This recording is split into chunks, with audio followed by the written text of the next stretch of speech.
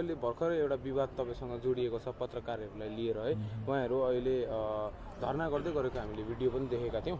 उहाँहरूले एडमिनिस्ट्रेसनले उहाँहरूको कुरा नसुनिदिएको भनेर उहाँहरूले आफ्नो ग्रिभ्यान्सेसहरू राख्नुहुँदै थियो। तपाईँ यसमा के भन्नुहुन्छ सर? ग्रिभ्यान्सेस राख्नु पाउँछ, हेर्नु डेमोक्रेटिकमा ग्रिभ्यान्सेस राख्नु पाउँछ, उहाँहरूको अधिकार हो। अब कानुन आफ्नो जग्गामा छ, हामी आफ्नो जग्गामा छौँ, पत्रकारिता गर्ने एउटा आफ्नो जग्गामा छ। तर पत्रकारितामा हामीले अहिलेसम्म यत्रो लामोमा त्यस्तो केही विवाद भएको थिएन। मेरो पर्सनल त विवाद भएको पनि होइन, अब बुझ्नुभयो। तर पत्रकारिता पनि पत्रकारिताको नाममा प्रोपोगन्डाको मुकुट लाएर दिनरात ह्युमिलेट पनि गर्नु हुँदैन, बुझ्नुभयो न। पत्रकारिता एउटा जग्गा छ नि, पत्रकारिताको जग्गा छ, पत्रकारले सबले पनि रेस्पेक्ट गर्छ। तर पत्रकारिताको नाममा मुकुण्डा उडेर दिनरात तपाईँलाई ह्युमिलेट गर्दा गर्दा गर्दा गर्दा त्यस्तो सिर्जना हुन्छ। म सहनु सक्छु, टलरेट गर्नु सक्छु, मलाई ह्युमिलेट गरेको टलरेट गरेको सबै कुरो सहेर नै समाज निर्माण गर्नु छ हेर्नुहोस्। तर कोही बेला त्यस्तै मलाई मेरो फलोवरहरू जो चाहिँ मलाई दाइ हार्ड चाहन्छ त्यस्तो छ नि त। हामीले पनि धेरै मान्छेलाई गुण गराएको छौँ, उहाँहरू आउटब्रस्ट हुनसक्छ नि डेफिनेटली हेर्नुहोस्। तर पत्रकारको पनि पत्रकारिताको धर्म निभाउनुपर्छ। पत्रकारको नाम लिएर पत्रकारको मुकुण्डा ओढेर प्रोपोगन्डा गरेर एभ्री डे बिहानदेखि बेलुकासम्म एउटा मान्छेलाई ह्युमिलेट गर्दा ह्युमिलेसन्सको एउटा लिमिट हुन्छ नि त, बुझ्नुभयो न। पत्रकार भनेको त कसैलाई ह्युमिलेट गर्नु होइन नि त। पत्रकार भनेपछि तपाईँले मलाई आएर सोध्नुभयो यहाँ भुल छ भने भुल, आज उहाँहरूले मैले भने त त्यो भुल भएको छ, सबै पत्रकारले भुल गरे भने त्यो सही हो। मैले उहाँहरूले जुन देखाउँदैछ हाम्रोबाट भुल भएको छ भनेर देखाउँदैछ एकदमै सही हो हेर्नुहोस्। त्यो भएको कुरालाई भएको देखाउँदा मैले केही भन्नु छैन हेर्नुहोस्, त्यो भुल भएको छ। हाम्रो फलोवरहरूले मेरो ह्युमिलेट नसकेर आउटब्रस्ट भएर उनीहरू केही घटना घट्यो, त्यो भुल भएको छ, म एक्सेप्ट गर्छु, नहुनुपर्ने घटना हो त्यो। म यस्तो घटना कहिले पनि नघटोस् भन्छु। मेरो कार्यकर्तालाई म सहनु सक्छ भने तिमीहरूले पनि सहनुपर्छ, जसको जस्तो क्यारेक्टर छ त्यस्तो तिमीहरूले आफ्नो क्यारेक्टर देखाउनु हुँदैन।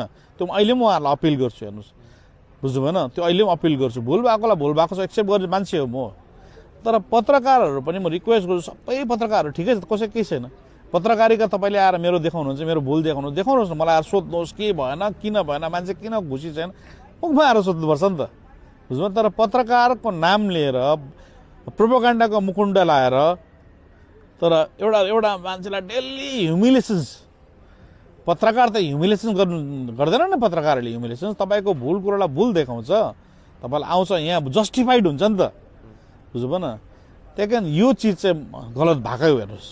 र यो चिजले नै एउटा समाजमा एउटा माहौल सिर्जना क्रिएट गर्छ नि। अब यो क्रिएट भएर चाहिँ यो यस्तो यस्तो घटनाहरू घट्छ। म रिक्वेस्ट गर्छु यो प्रोपोगन्डा चाहिँ हामीले बन्द गरेकै राम्रो हुन्छ। किन कसैलाई पनि अब हामी पनि मान्छे हो नि, लिडरै भयो भने मान्छे त मान्छे हो।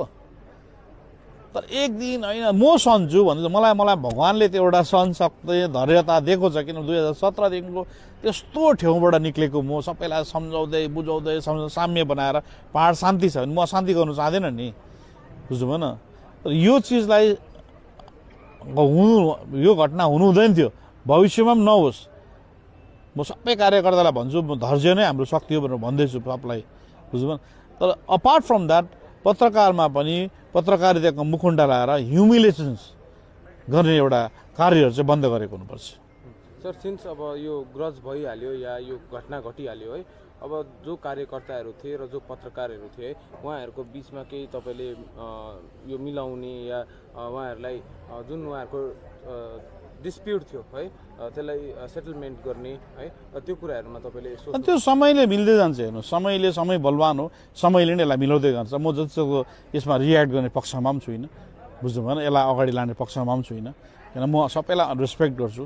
समयले यस्तो घटना नहुनु पर्ने घटना हो, यस्तो घटना मलाई मन पनि पर्दैन, भइहाल्यो भविष्यमा नहोस् अनि हुँदैन पनि।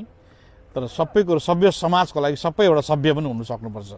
सर सिन्स अब यो भेगमा तपाईँले भोलिदेखि लगभग 500 जना युवाहरूलाई खटाउने यो राहतको लागि र यो सफा गर्नको लागि भन्नुभयो भने कति समयसम्म, किनभने यो निकै समय लाग्छ जस्तो पनि छ है, कति समयसम्म एक्सपेक्ट गर्नु? मैले जुन टिस्टाको अवस्था देखेँ, टिस्टामा हामीले 8-10 दिनभित्रमा म्याक्सिमम गार्बेजहरू क्लियर गर्नु सक्यौँ।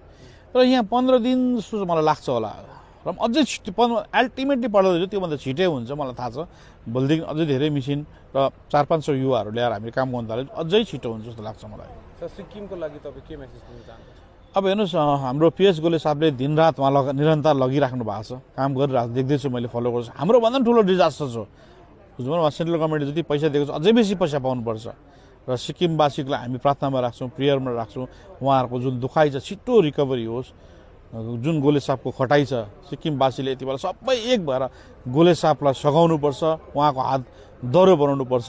उहाँहरूलाई मैले सुन्दैछु कतिजनाले यो भएन त्यो भएन भनेको सुन्दैछु, तर यसमा राजनीतिकरण नगरिदिने। हेर्नुहोस्, यो चाहिँ एउटा डिजास्टर हो।